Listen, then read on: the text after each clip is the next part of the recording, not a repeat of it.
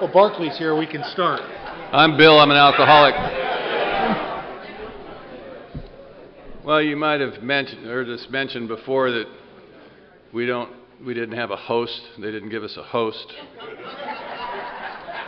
They took us to the Waffle House. Now we don't even have a host to open the meeting.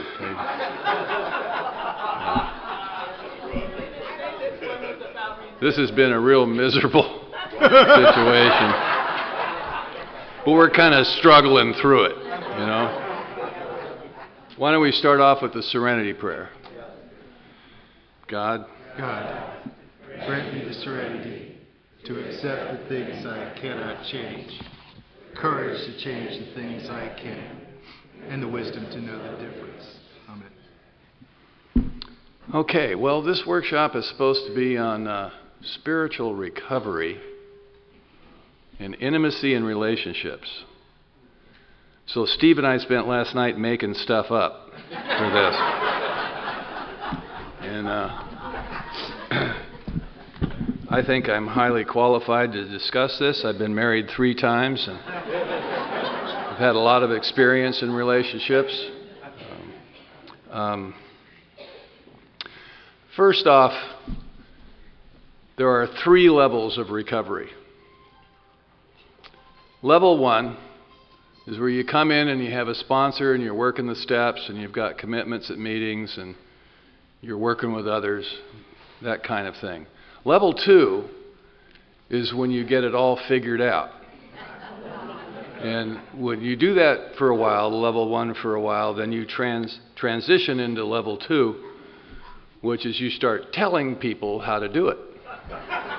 Because now you know, right? And you don't really have to communicate with your sponsor and stuff because you know. Usually that happens like between 5 and 10 years sober. People with 5 years sober run Alcoholics Anonymous, essentially. Because they've got a lot of enthusiasm, they don't have much in the way of relationships because nobody really wants to be around them much. And so they've got time, and they can work in meetings and do, Then after a while, you do level 2 for a while, you transition into level 3. And level 3 is when you get back down to level 1. Because that's all there really is. And what happens at the end of level 2, and what really makes level 3, is when it all falls apart. So that's kind of what we're going to talk about today, is what happens when it all falls apart. First off, I'd like to get this for the record. There's a lot of people that have come up and talked to us. It's been really sweet about getting email addresses, and Steve and I both send out some quotes daily and different stuff. So I'm going to, for the record, I'll put my email address is billc@kitchentableaa.com. Steve? My email address is steve.lamb@live.com, and lamb is just like sheep, but not quite as dangerous. So that's out of the way. Oh, they're a little slow on Sunday morning. You have to buy the CD, right? That's what this is all about, right? We're just trying to push stuff for Lee. And it's billc@kitchentableaa.com. steve.lamb@live.com. And we're not going to say it again. So, have you ever had the situation, or have you ever had someone say to you, let's describe, say you're about 8, 10 years sober, doesn't have to be that though, but you've been around a while, you've been in AA for a while, you're going to meetings, you've done an inventory, you've done a bunch of work, and maybe you're even sponsoring people, you've been around a little bit, life has settled down, things are looking pretty good. And then he or she, your significant other, stands in front of you one day and looks you right in in the eye and says something along these lines: "You're not emotionally available for me." Any hands? Has that ever been? Oh, come on, the rest of you are lying. And you know what they mean by that when they say that? Both hands are up. Let's see. More than once, huh? Yeah. And this has happened to me. This has happened to me on more than one occasion. And what they mean by that when they say that is that I've got something that they want, and I'm withholding it. The truth is worse. I don't have it. And I don't know that I don't have it. You've convinced me that I've got it, and I'm helping you look for it. And this dance will go on forever. And if all I'm doing is going to 875,000 meetings a week, it'll never change. Ever. What happened to me is I don't know that I don't have compassion. I don't know that. I've never had it, so I don't know what it feels like to be compassionate. Some people call it empathy. The idea being that you can actually feel what someone else feels or put yourself in their shoes. The ability to look on the other side. What's it feel like when I speak to people like this? What's it feel like when this happens? It's hard, difficult for me. Being self-centered, the manifestation of self-centeredness is I can't do that. I'm thinking about myself constantly. And I don't know that anything's wrong with that. It's always been like that. So I'm having trouble with personal relationships. And I wonder why. When she said that to me, my response was, "What are you talking about? I'm standing right here." I mean, we are in physical proximity to each other. So then we start making stuff up, like men are different from women, women are from Venus, men are from Mars, and we create a whole psychology around the difference between men and women. Is there a difference? Of course there is. You know, we all like that difference mostly, you know. But then when there's trouble, when there's interaction, we blame it, like we always have, on the other person. She's emotional. You know how they are. That kind of thing. And it creates a reality around it that it's okay to have this problem because you know how she is. I was like that. I'm sometimes still like that. So what do you do with that? When she's standing there and she's asking for something I don't have, what do? What happens? What happened to me is I blew up my marriage. I was 10 years sober, 9 or 10 years sober, an official AA guru, sponsor in half of Southern California, speaking at meetings. I'm big time. I've made a name for myself in an anonymous organization. And I have bought into the image. I believe it. I wasn't really able to laugh at myself. I could feign humor. You know, I have decent language skills, so I could paint a picture that seems like I'm aware. You know, I thought I was. I thought I was clear. And she stood in front of me and said that, and I bought the thing, well, you know how they are.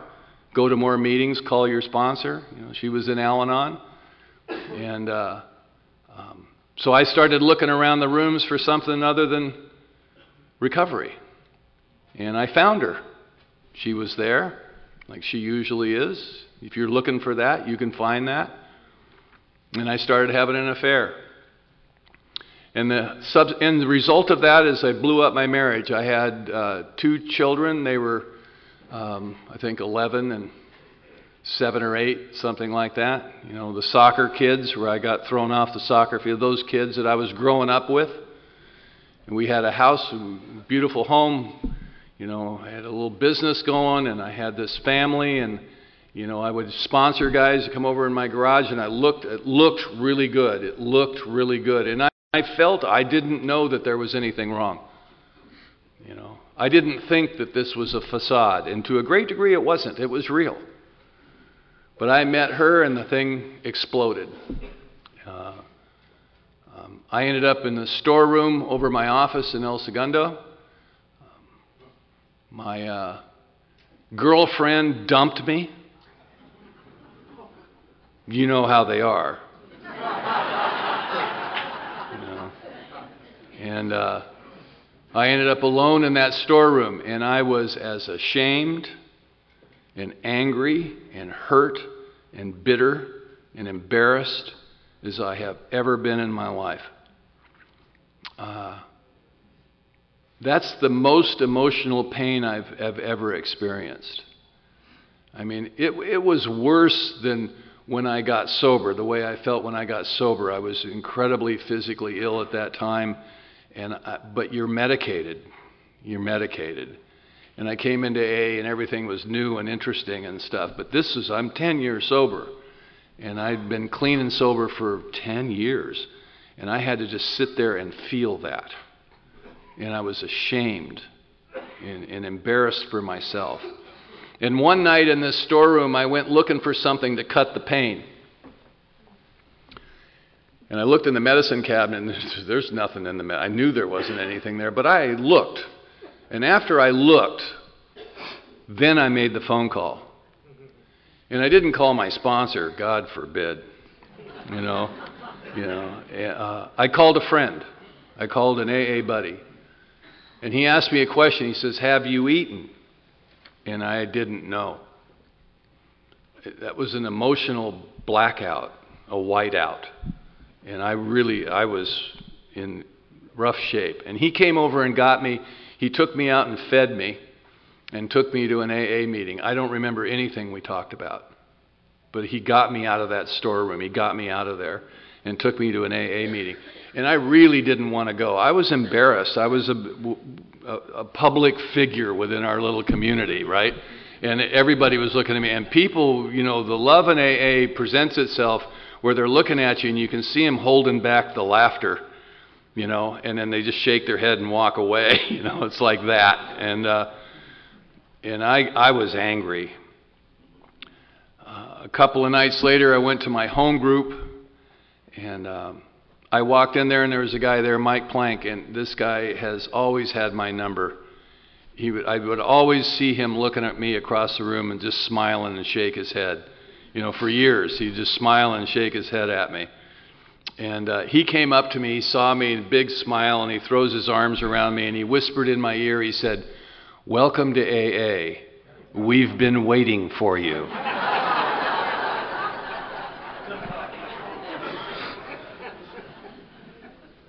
Same thing had happened to him, or something real similar, right? Everyone gets to wear the clown suit. I keep mine in the closet, keep it dusted off, the big shoes and the red nose, and, you know, everybody gets to wear the clown suit.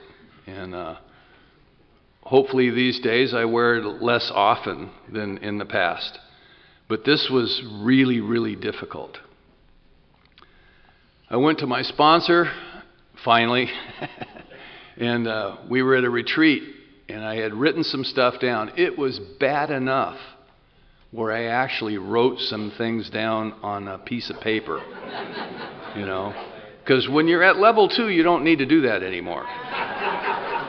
You tell other people to write stuff down because it's really helpful, right? And so he actually said to me when I pulled out my piece of paper, he went, "Oh, you wrote something." Right? And I read him my stuff, and I looked at him and I said, I really need some help. I'm in trouble, and I need some help. And he said to me, "Go find God." My response was, "Look, Jay, I don't need mindless platitudes.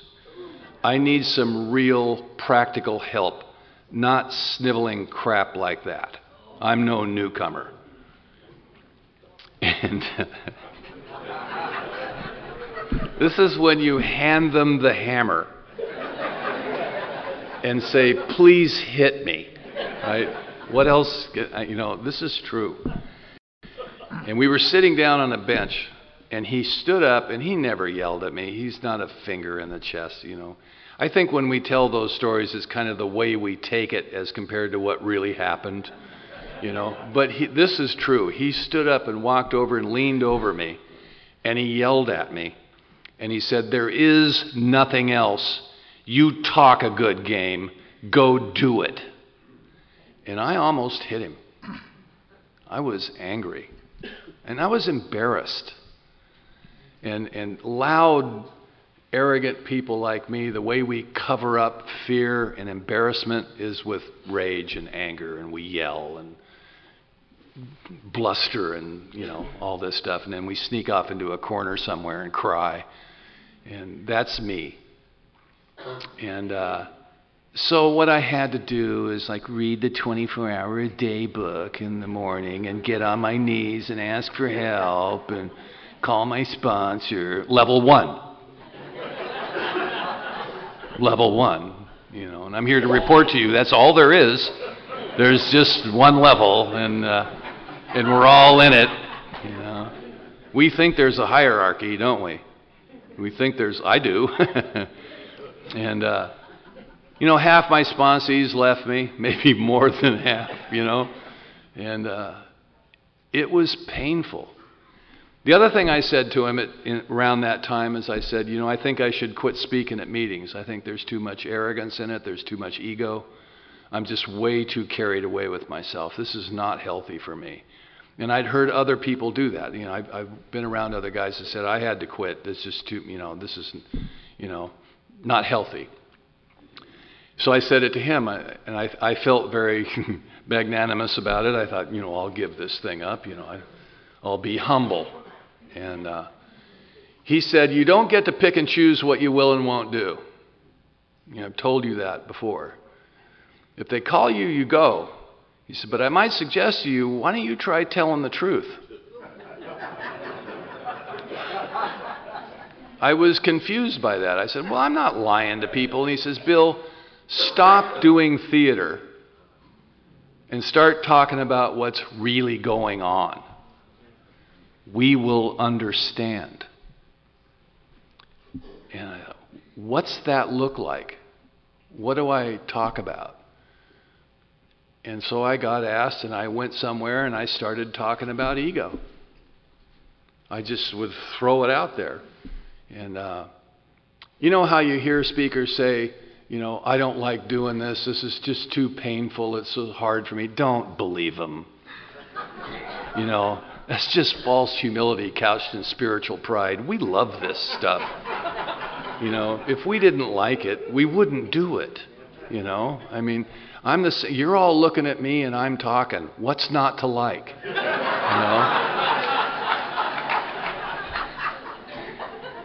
I'm just looking at you. You're looking at me? Yeah. It's my little buddy. So I started talking about ego, and I started talking about relationships, and I started telling the story about what had just happened to me. And it was a cleansing thing. And your reaction is, what your reaction is? You look at me and you nod your head. I'll talk about ego, half the room will groan, because how can he say it out loud, And the other half is laughing their ass off, It's like, yeah, me too, man. It's Alcoholics Anonymous. It's a safe place. It's a safe place. Around this time, in this period, there was just so much turmoil in my life. I lost a house. I lost a lot. But I don't remember that. What I remember is the emotional pain. The realization when you're stone cold sober and you do something like you did when you were drinking, and there's no one else to blame. There's nowhere to go. Are you going to blame the girlfriend? Are you going to blame the wife? Are you going to blame, you stand there and you just have to feel it. If what's happening is that we're growing up emotionally because we didn't, this is the kind of stuff that happens. Life happens to us, I try to behave like I think I'm supposed to behave, and I can't do it, and I misbehave, and I have to own it. I have to own it. You know, people will come up with all kinds of moral justification for one thing or another. You know, it's just, I did this, I have to own it. I did an inventory around that time, a real inventory. I sat down and I did a real my own inventory. You know, here's what's going on. I went back through my childhood. I did I used to describe it as I did an inventory that would kill a lesser man, you know, because I needed to do it. I mean, it was for me, and I'm looking for the fourth column or the third column, whatever, you know.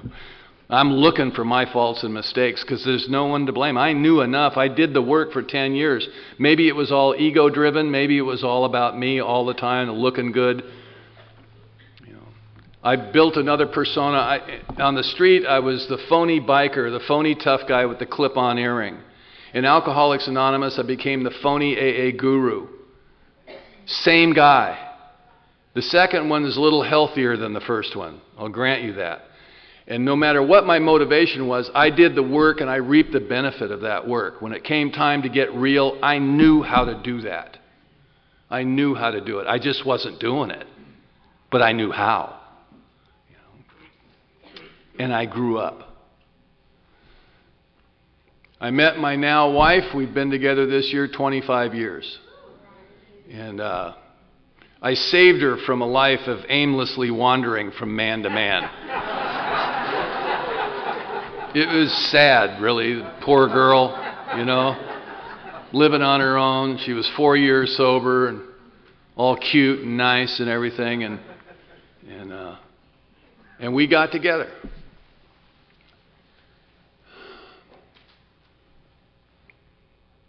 She's the love of my life. You know, I respect her immensely. She's an alpha female. I'm an alpha male, or I'd like to think I'm an alpha male. I like the sound of alpha male, don't you like that, you know? And a little gunslinger in there, you know. And we came together. One time we went on a little vacation. We were pretty new, and we went to Hawaii. We went on a canoe thing with a bunch of other people, and we were both in this canoe, and we were both trying to steer, and we got into a fight in the canoe over who was steering, and we capsized it. The other people in the other canoes were pretending like they didn't notice. Public bad behavior. And we used to have screaming FU fights. The makeup was wonderful, you know. I mean, we're like, it was a high school relationship, you know. It was just wonderful. But there was fighting. There's passion in relationships. We mistake sex for intimacy. And, you know, sex all by itself is really fun. You know, what's not to like? Yeah. But it's not intimacy. It can be a celebration of intimacy in a relationship. I think that's what it is. At its best form, it's a celebration of true intimacy. Intimacy is what? I think it's honesty. It's being honest and open. Not like... Here's what happened. Karen and I are coming together. She's sober in Alcoholics Anonymous, so am I. She didn't have a sponsor. She'd never worked the steps. She never shared in meetings. She didn't take birthday cakes. She didn't do any of that. She just went to AA. She had a profound spiritual experience. She had come in and out of Alcoholics Anonymous for 10 years.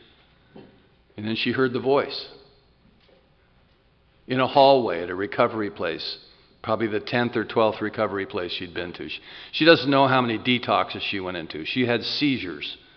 It was so bad. She was a bad alcoholic. She had a 0.40 blood alcohol level when she walked into this last place. So she was filling out forms and making phone calls. It was like that. When she started telling me about herself, I called my sponsor and I went, God, she was awful.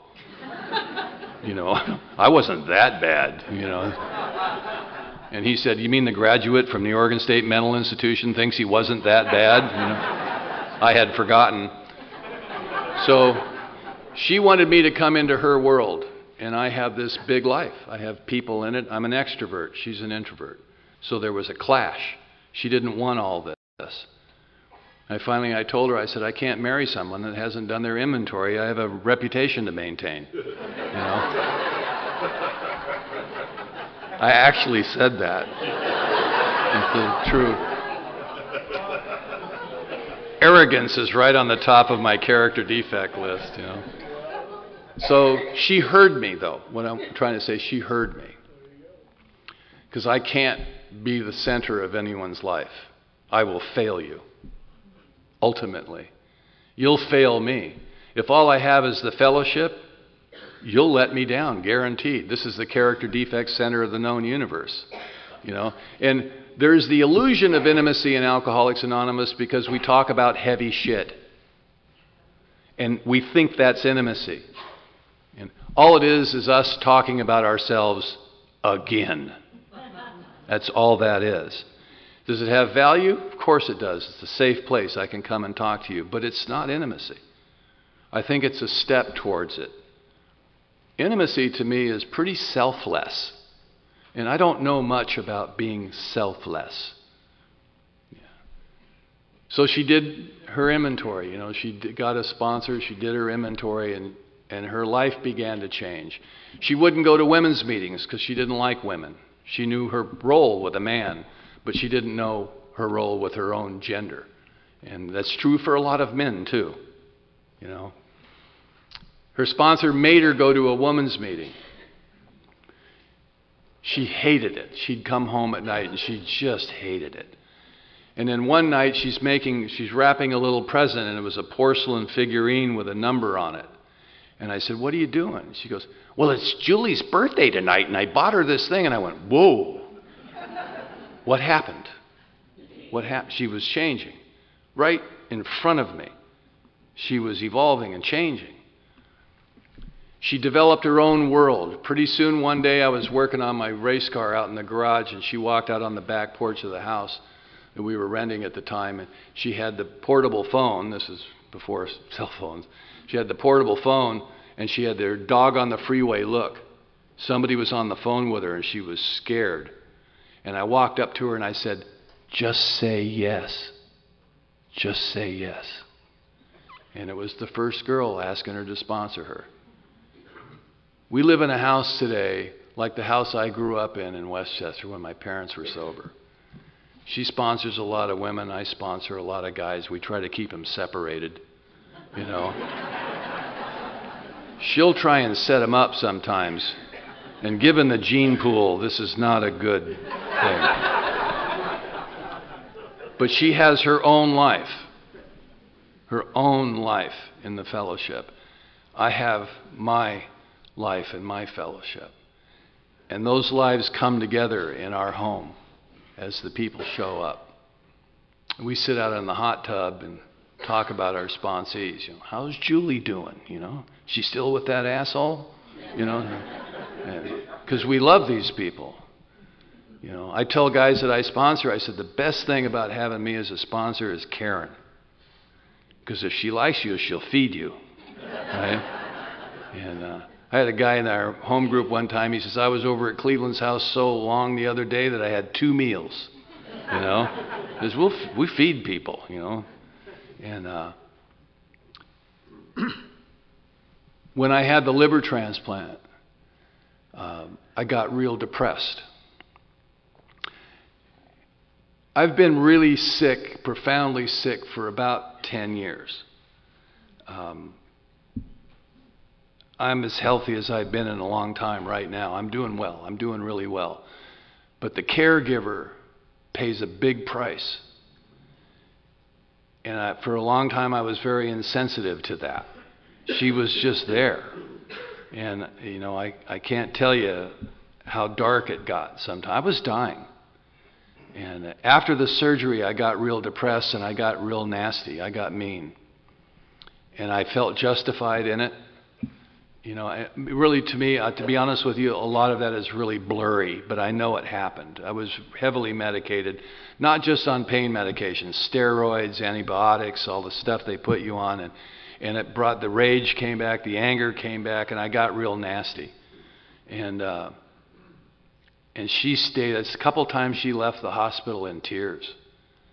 And when I hear her side of it, after now it's over, it pains me that I could treat her that way. But I can tell you this, today, are we intimate? Absolutely. I think I really experience it now. One of the things that happens with liver disease is you lose your libido. You lose your sex drive.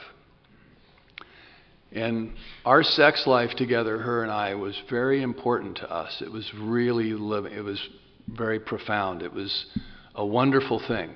And it kept us together, actually, for a while. And I lost that. This is before, long before the transplant. It all went away. And she read up on it and discovered that this was a side, this happens. It's a very real thing. And she came to me and she said, I understand what's going on. I understand why this is happening. And I didn't really. And she told me. And she says, please, don't stop touching me. Don't stop loving me. Please. So what I do even today, things are a bit better, is I just walk by her in the kitchen. All she wants from me, when they say, you're not emotionally available for me, all she wants is to be acknowledged when she walks in the room, whether I'm watching television or not. All she wants is a little kiss on the neck when I'm walking through the kitchen. All she wants me to do is participate in her life with her. It's that simple. When you catch yourself when she walks in the room and you're watching the news and she says something to you and you feel bothered by her interrupting your TV watching, that's what she means. That's all she means. That's it. It's not real deep and profound, you know. You hear guys say, when she comes home from work, she always wants to talk to me. And I've been working, why does she want to talk all the time? The answer to that is, why don't you want to listen? Why don't I want to listen? What's wrong with me that the woman I live with, and that I supposedly love, that I don't want to listen to her? What's wrong with me? And what we say, men say, all they ever want to do is talk. What an awful thing to say about somebody. That's the way I was. Sometimes it still comes back. If what happened to us when we got sober is we were awakened, we're not sleeping anymore, the rest of the journey is that evolves into an awareness where I'm aware that I'm awake. Maybe there's something I can do with it. Does that mean just people we sponsor with or just alcoholics that need our help? I don't think so. When it says practicing these principles in all of our affairs, why wouldn't we practice this with the person we live with? One quick story. She has a real problem with me eating food without a plate under it in the living room. She has a real problem. She's just weird about this. It's a weird thing, right? So I'll tell you something. She wants me to get a plate underneath the crummy donut that I'm eating, right? Don't go get the plate. Don't give in to this. Because you know what happens? If you give in to that, then she's going to want you to take it back to the kitchen. And it escalates from there. She will want you to rinse it off. Then it gets worse. She'll want you to put it in the dishwasher. So don't go get the plate. This actually happened in my house. This is a true story. I was resistant to that. It's my house. I bought this house. I can eat if, I'm a grown man. You can't oppress me with this crap. I mean, this is real conversations, real time, from a guru, right? An enlightened being, right? None of my sponsees would support this position. They all love her. They think I'm a fool, right? Which is awful. There's no support. And I finally had to ask myself the question, why would I not get a plate? Why would I not? I mean, it's not a big deal in the scheme of things. Why don't I go get the plate? I go get the plate now. I take it back to the kitchen. I rinse it off, but I don't put it in the dishwasher. You know, come on, you got to hang on to something, you know. But this little thing was a dynamic in our relationship that was an ongoing thing. My resistance and her nagging. She's a nag. Her whole family will cop to it. She can't not support that. Once I started getting the plate, that disappeared. I love her. What is love? Love is action. It's what I do to show how I feel about somebody. Is it me giving in to her unreasonable demands? No. It's just me being a part of this relationship. It's not giving in to unreasonable demands. Her demands are not unreasonable. And that's what intimacy is to me. Feeling the other person, being respectful, and really from a place of desire, not forcing myself. It's like opening my heart up enough. She's not that different from me, but the differences are very intriguing. Thank you.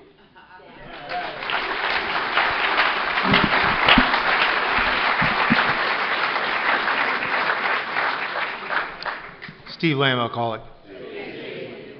Chuck C. used to say there's only one problem and one solution. The problem is conscious separation. The solution is conscious union. Spiritual recovery. Union with what? The book tells us God. It uses a bunch of other terms, but it talks about God. Alan Watts calls it it. Well, what is it? And how do we find it? You know, in the first session, one of the things that I talked about was the concept of metanoia. That our minds are changed. We don't change our minds. Our minds are changed by a process. And one of the things that I'd like to do is take you back in time a little bit. Everybody here has probably read about the certain American businessman, Roland Hazard.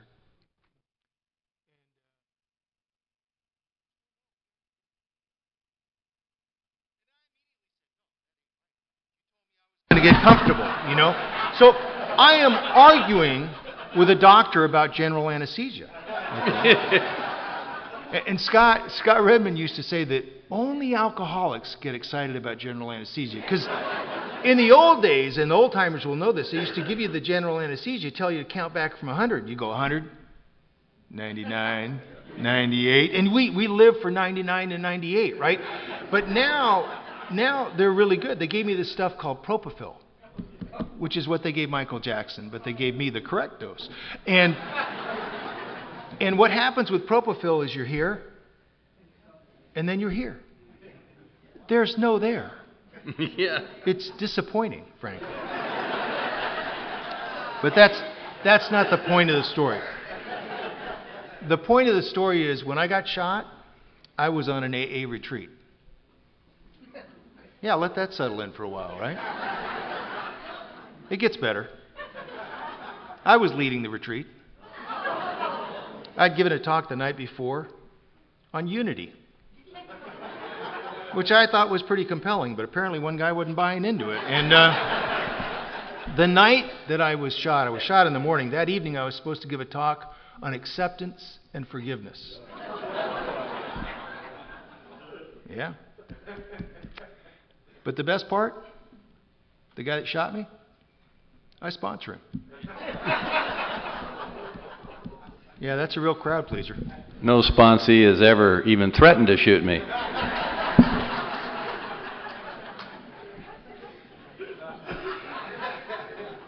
But the reality is, this is a guy that I've been intimate with. He shared his fifth step with me. He knows a lot about me. I love this guy. Mm-hmm. Why wouldn't I forgive him? I made a lot of mistakes before I got here, and I made a lot of mistakes since I've been here. Now, this is a big one, and if you're new, I suggest you do not shoot your sponsor. It's not a good thing, okay? But that's not the point. That's not the point. And I got to tell you, the other thing that's kind of funny about this is because I'm a lawyer and I argue and I manipulate people for a living, I'm in ICU, but I not only have my phone, I got my iPad, and I've told the nurse is giving me a charging unit because I don't have one, because you can't run out of power when you're in ICU. And I get a call, because I get calls all the time. I get a call the next morning from one of the guys that I sponsor. And he says to me, how you doing? I said, well, I've had better weekends. He says, well, what's going on? And I tell him, I've been shot. He goes, man, really? I said, yeah, but I think I'll be out of here in a couple days. I think I've stabilized. He goes, oh, okay. Well, let me tell you what she did now. Now, if you're new, that's selfishness and self-centeredness. But the reality is his selfishness and self-centeredness combats my selfishness and self-centeredness. So when he talks about him, he gets me out of me.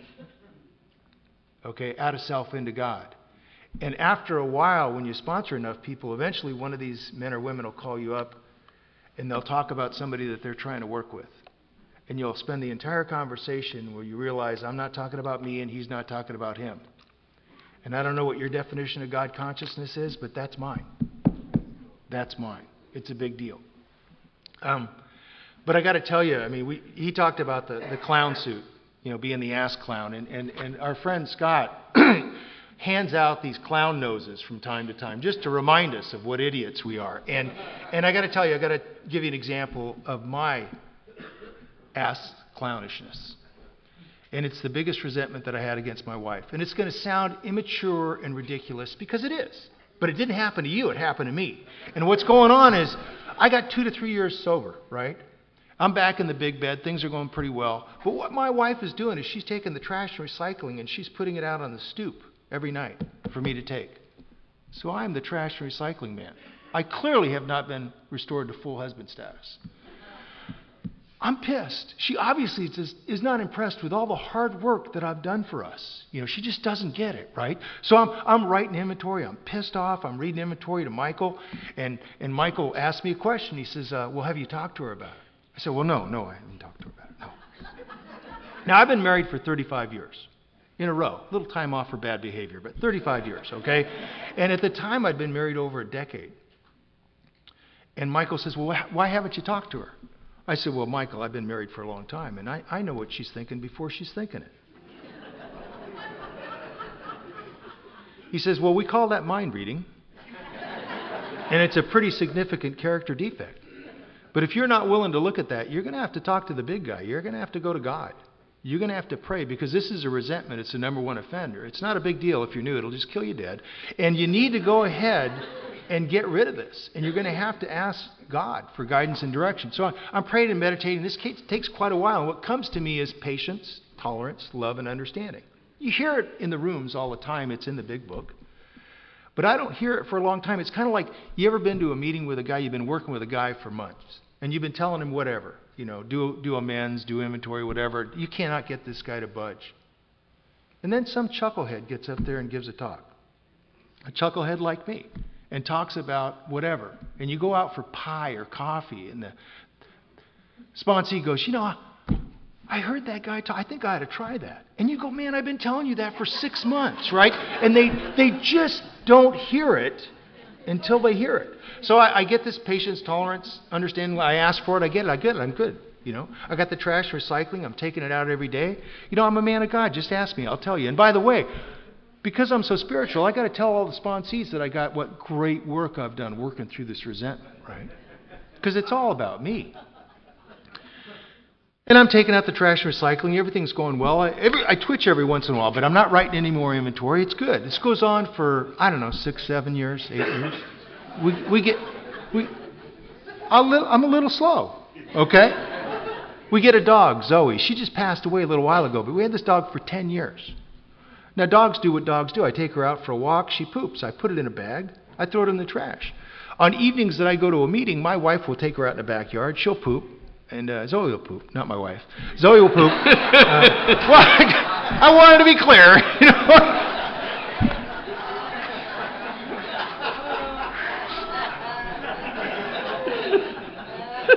Boy, I got a quick and dangerous mind. But anyway, my dog will poo, and my wife will put it in a bag, but does she put it in the trash? No. You know, right, sir? She puts with trash recycling on the stoop for me. So I'm spiritual, I'm a man of God, but now I got dog crap. Michael, I got dog crap. Dog crap. I know what that means. Dog crap. Well, he goes, well, have you talked to her? Well, no, I haven't talked to her. No. I said, well, you're going to have to pray and meditate. You have to talk to God. So same thing, same drill. Same answer. Patience, tolerance, love, and understanding. I get it. I got it. No problem. Now I'm doing the trash, recycling, and poop. I'm a man of God. No problem. I'm telling all the guys what great work I've done working through this. This goes on for years. You know, this is 2 or 3 years from now. I go out the front door instead of the side door. The side door is where the porch is, where the trash, recycling, and poop is. So I don't get it. I go to work. It's a Monday. My home group is the Hermosa Beach Men's Stag, and I got to go to my home group that night. So I realize at work, God, I didn't do my job. I got to make amends. So I'm at home. We're having dinner. I got the wife, got the girls there, and the dog. And I tell my wife, I say, you know, Lynn, you probably noticed this morning I went out the front door. I didn't go out the side door. I did not get the trash, recycling, and poop. I know that's my job. I apologize. I'll do better next time. She goes, what? I've read the book. I've been taught to pause when agitated, so I slow down. I say, you know, baby, you know, the trash, recycling, and poop, I know it's my job. I didn't get it this morning, and I'll do better the next time. She goes, what are you talking about?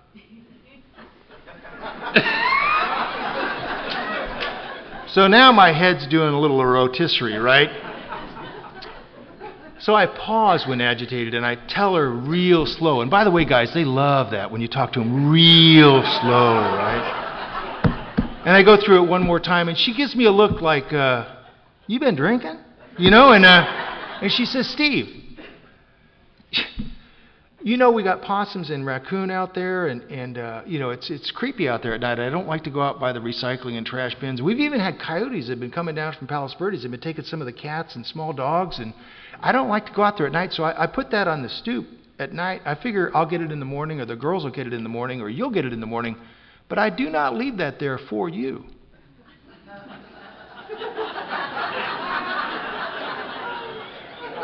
Like I said, a little slow on the uptake. Newsflash. So now I suddenly realize that I've had a resentment that I believe that I've worked through that has no basis in fact. Okay? And I've told all my sponsees about the brilliant work that I've done for over a decade, right? So I look at my lovely wife and I go, love you, babe, gotta go. Because I can't talk to her about this, right? I gotta go to my home group. I gotta talk to my sponsor because he will understand, right? Wrong. He thinks it's hilarious, you know? He wants to tell all the newcomers what I've done. Hey, Lamb, tell him. No, tell him. No, I don't. No, you tell him. You tell him what you did, right? And I'm just beside myself. And I go, oh, my God, Michael. And he's laughing at me, and he says, Lamb, that's why we call it a delusion. And I remembered that years ago he had told me that in AA, a lot of times people will talk about denial, you know, crossing the river, denial. There's a story in the 4th edition, Crossing the River, denial. But denial is not in the first 164 pages. It's not in the 12 and 12. It's really not an AA term. Delusion's the AA term. It's not that we don't suffer from denial, but in denial, I know the truth. I just like the lie. And I'm trying to convince you of the lie. In delusion, you all know the truth. I didn't get the memo. I don't know. I think it's real. It's much more insidious. It's much more dangerous because we're not aware of it. It's like spiritual pride. You all realize I'm an ass clown. I think God's talking to me. It's scary. It's scary. And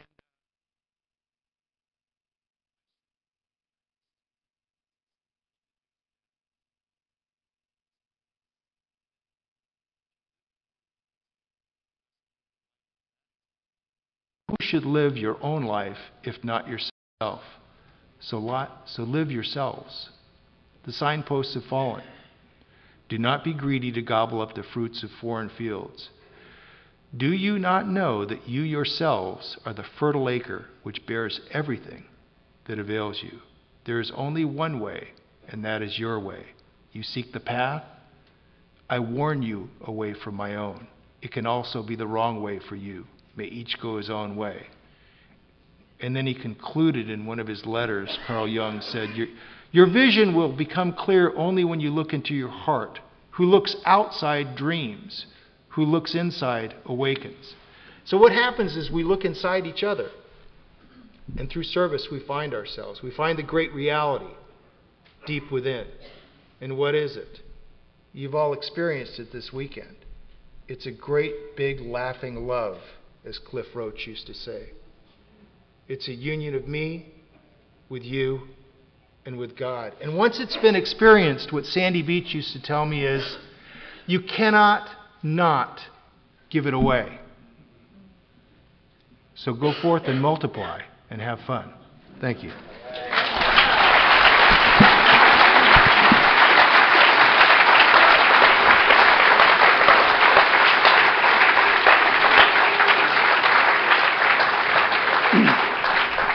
Just a quickie. What we've talked about this weekend is kind of the core of our message, I believe, is working with others, is the mechanism that's used to bring us into the light. If we don't do that, I don't think it happens. If you don't enter into my life at some level, I'll never learn these lessons. I'll never grow up emotionally. I'll hang on to my prejudices, my opinions, and I won't have any interaction with anything outside of that, and nothing will change. I'll hang on to those opinions and believe that I'm right. And I can offer you this, I can tell you this, my own personal experience is that if you open your heart to this work, if you let the people in, all of them, without any filter, whatever prejudice you have will walk across the room and ask you for help. Now you have a decision. If you want to hang on to the opinion, to the prejudice, send it away. And you can find a lot of support for that here. I don't work with this kind of person or that kind of person. I don't work with drug addicts. I don't do that. I don't work with people on medication. I wasn't trained that way. You let them all in, because I have no idea why you're sent to me, but I don't think it's ever a mistake. So this guy walked across the room and he asked me to sponsor him. He says, I'm gay. And I said, wouldn't you rather have a gay sponsor? And he says, no. He says, I got the gay thing down pretty good. He said, but drinking is an issue. Who knew? I used to stand up at podiums and I'd say that if you were on medication, you weren't sober. I didn't know anything about that, but I don't require actual experience or information to form an opinion. I can just do it on the fly. And I heard some of you do that, and it seemed like a real right-wing, badass opinion to have. So I just picked it up and started, and you gave me a forum, so I just started saying stuff like that. Then the guy walked across the room, and he asked me for help, and he said, I think I should tell you I'm bipolar, and I'm on medication. Jeez. But you'd never say no. I was raised with you don't ever, because you don't know. I don't know why you're sent to me. Maybe you need to hang on to me for a while till you find the right guy to be with. That's happened to me a lot over the years. I don't know how I'm supposed to be used. It's not up to me to filter you out. I don't know why you've been sent to me. Doesn't look like we're a match. Some of those people that doesn't look like we're a match are my closest, dearest friends today. So I said yes to this guy, and I had the experience of peeling him off the ceiling and lifting him off the floor. One time he came, 40-year-old grown man came across my living room, curled up in my lap and put his head in my neck and just started crying like a little baby at the pain of being alive. And I just held him and rocked him. And Karen walked through the living room. She goes, whoa. I mean, that'll get your attention. Now when I see that guy coming, I go, have you taken your medication? You have issues, So then after that, then I determined I'm a doctor now, so I can start prescribing. The pendulum swings all over hell, I said, but the truth is, I had an opinion. Then I had an experience, and it changed my opinion, I think that's how it works. You come in, I used to think I was the teacher, you're the student. No, truly, honestly, you're the teacher. Sometimes I am too. but you're the teacher. You get sent to me. That's how I learned intimacy. That's how I learned compassion. That's how it was something that was missing in me that had been never developed, and you entered my life. And I was all ego-driven initially, making myself look good, couldn't laugh at myself. And then I started falling in love with you. Just the experience of doing, irrespective of what the motivation is. At some point in our sobriety, we have to start looking at motivation, but initially you just start doing it because it's experiential, it's not intellectual. And I started falling in love with you, and I started caring what happened to you. Then slowly I brought that home into my own home. Slowly. But you were the catalyst. You opened my heart. Without you, none of this would happen. I want to thank you all very much for a really, really wonderful weekend. Thank you so much. Do the Lord's Prayer. We're going to do the Lord's Prayer. We're Tennessee. Lord's Prayer.